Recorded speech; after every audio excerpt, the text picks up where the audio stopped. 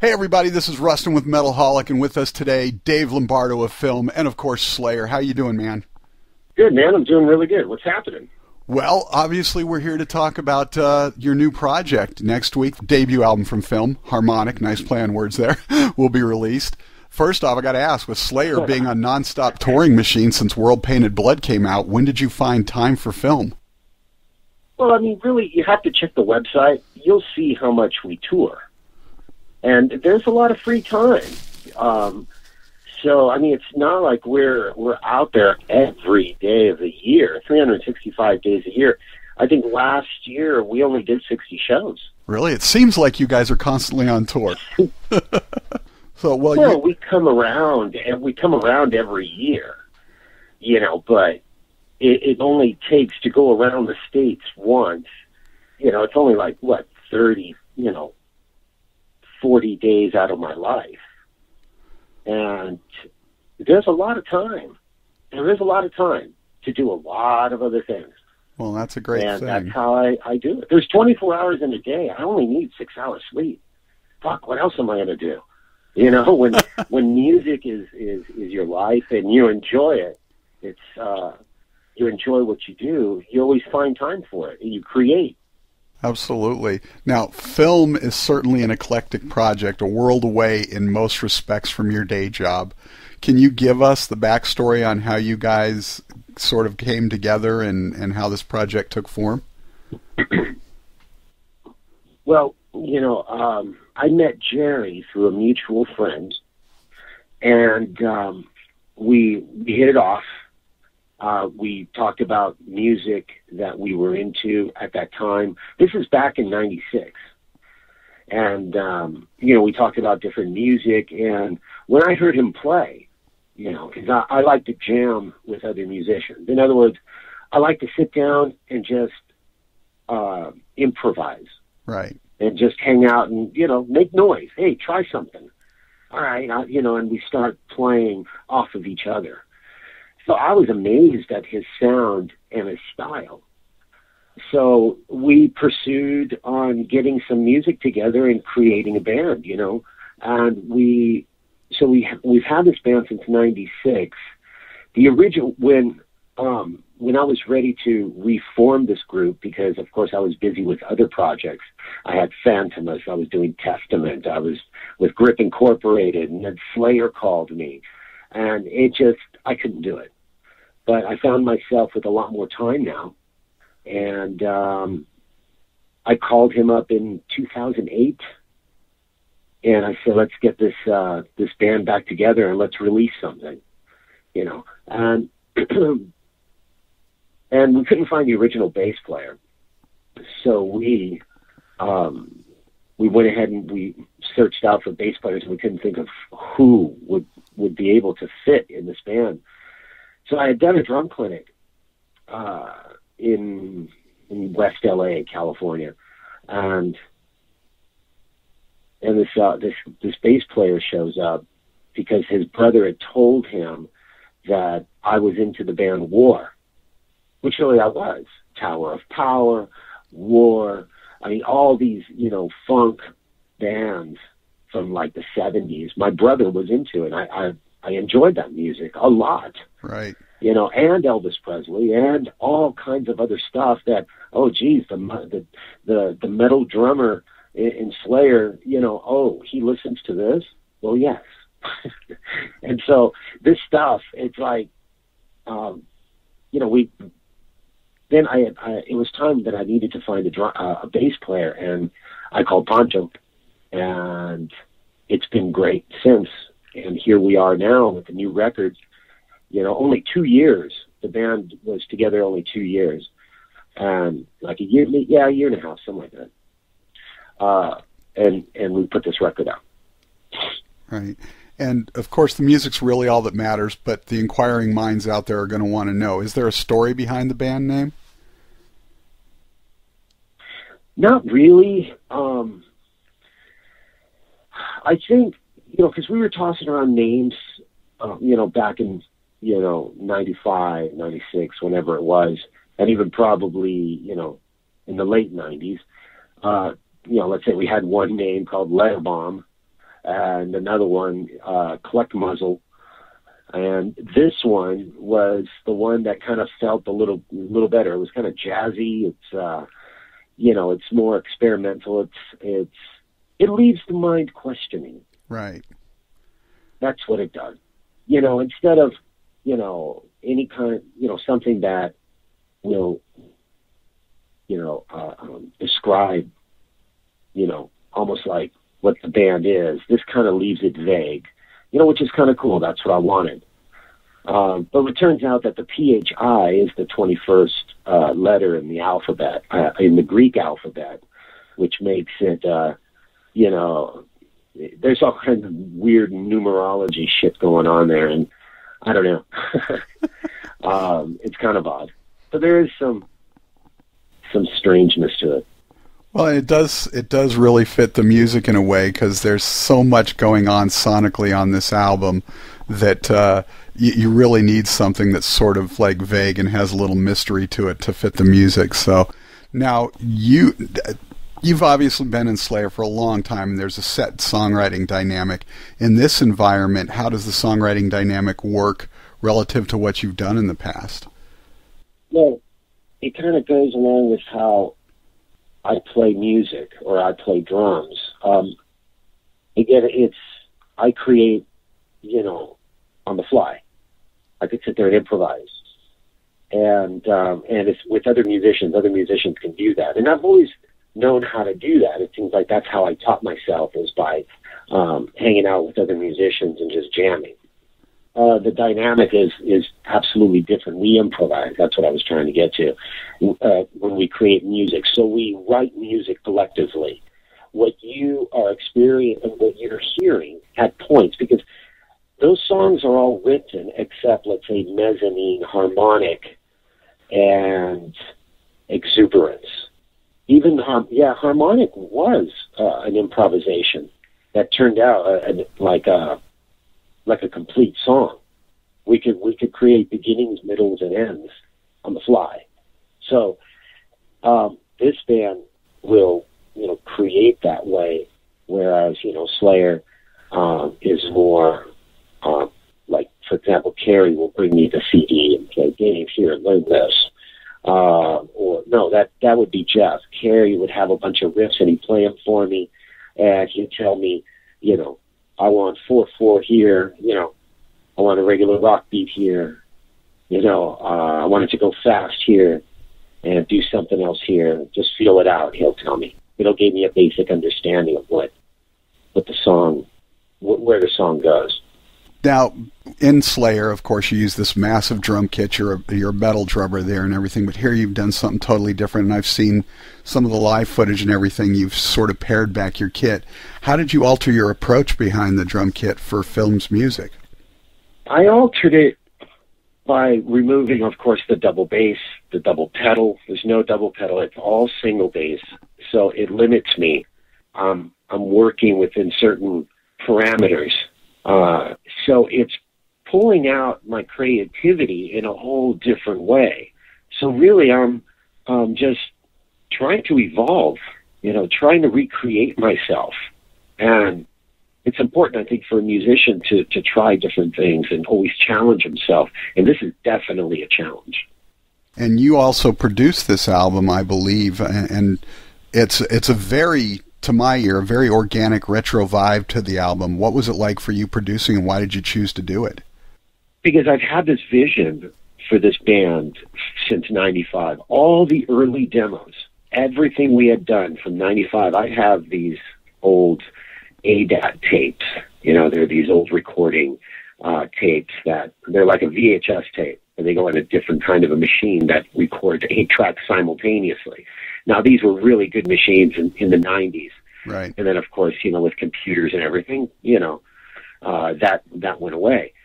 So all of the other early demos, all of the vision, I was, working on it with Gerry, of course, but I was the one behind the board. Now, here we are, fast forward, we're here in 2011, or when we recorded it, and I felt that this was my vision. I know where I want this to go. And one of the main things, and a lot of people don't understand, is I wanted it to sound different. I wanted it to sound organic, because so many bands are abusing computers to a point where the human element is withdrawn from the music for the sake of perfection. Right. A perfection that they cannot deliver live. Deliver what, on record, which I'm going to deliver live, because you're going to disappoint a lot of people. So that's the direction that I wanted to go. People like say, oh, the sound. Well, I didn't want it to sound pristine and clean. I wanted it to sound how we sounded in a room, in let's say in your bedroom or your backyard. It wanted to sound raw, what a band really was meant to sound like. Right. Not some kind of playback tape or, some kind of electronic. I love electronics. I love industrial electronica music, atmospheric, all that stuff. But when a band is playing it, it should be real. When humans are playing it, it should be real. When you're being, promoted as an artist or as a group, and it sounds like I call it Pro Tools paralysis. Right. I don't find stimulation in their music. It's very monotone. There's no feeling. It's cold. So that's where I am. Yeah, well, I guess I'm maturing as an artist or musician, whatever it is, I think Pro Tools helps in a lot of ways simply for the bands who, we don't have the budgets that we used to have for making records. The industry isn't helping the bands as much as they used to. So it gives them an avenue for cutting costs. Believe me, I love Pro Tools. I love Pro Tools. That's what we used. That's exactly what we used, because we recorded it in a house. We didn't record it in a fancy studio because no company would put up money for us to enter a studio. Right. So, yeah, but I agree exactly with what you're saying, though, because when you take that human element out and it just all becomes cut and paste, then there's no raw energy, there's no organic nature to it, and people can feel that lack of emotion or the emotive sense in the music. So, yeah. Now, because you were producing it, I would assume you approach it a little bit differently. How did you approach it as a musician now? Because in the past it's always been, I'm the musician, this is what I go in and do. Now I'm producing it. Did it change your train of thought as you approach the music itself as a drummer? No, it was pretty natural, because I naturally will go a step ahead. I'm already listening to it in a different way. I already see my options and what direction I could make it sound like, or, wow, I really know what to do in this section when it comes to producing it. Finding the sound, finding the right reverb or whatever, delay, whatever it is that we did. I'm already envisioning ahead. So that, being the producer of this record, I was just able to make that come true. All these ideas and thoughts of the music and what direction I wanted to go to. So it came to fruition. It's like, wow, here it is. I was able to deliver something that was like in my mind. Whether it's a small little section where, let's say, we added a break, that I felt at that moment, and we were able to capture it. So that's what's cool about it. Now, you guys have done some shows and stuff around LA and a few other places. But will you guys find time for a small tour for Philm, or will it mostly be one-off shows when time permits? When time permits, and I'm hoping to do like a small, maybe a week, 2 weeks here and there in between Slayer. And you guys let's say Slayer's on tour now for 2 months. I don't return until August. So August and September, I don't know what's going on. So I could probably book some shows in that time. And then when Slayer goes on tour, okay, let's go. I'm ready. So there is time. I'm not that busy. I think I can be more busy than what I am. Yeah. Well, it's good to look more busy than you actually are. It makes you seem even more impressive than you already are to everybody. So. I know, huh? It's great. Maybe I shouldn't, I shouldn't deny that in interviews or say that, it's not true, that I have plenty of time, because it does. I guess it is cool. Taking away your Superman image there. So you guys you guys are releasing the album this coming Tuesday the 15th. The following day, you guys are going to be doing a free webcast. What can fans expect when they tune in? I don't know what to expect. I mean, what, from what, the webcast? Yeah, I mean, is it just going to be an interview, or are you guys performing, or?